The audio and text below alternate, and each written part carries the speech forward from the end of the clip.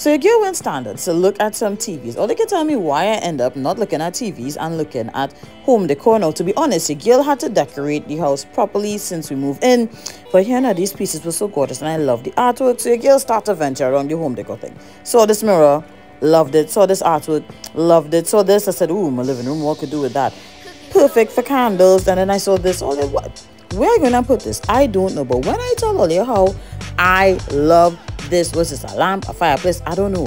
And then I found these like pieces that you could put candles and all of these things in. Like, you know, there's so many options to choose from. But you see, this, listen, I love a basket. I love woven things. These are so earthy and pretty. And I was like, okay, I definitely need to get some of these.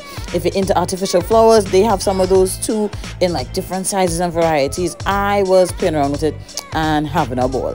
More baskets, more towels, and I just love this entire structure. And then I saw this. I was like, okay, definitely need to get one of these for my jewelry.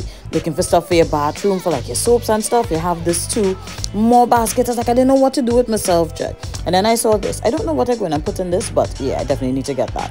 More baskets. All there, I could not make up my mind. They had so many options that your girl need to literally pause, make a list of things I need, and come back. When you're in standard, make sure you check out the home decor options.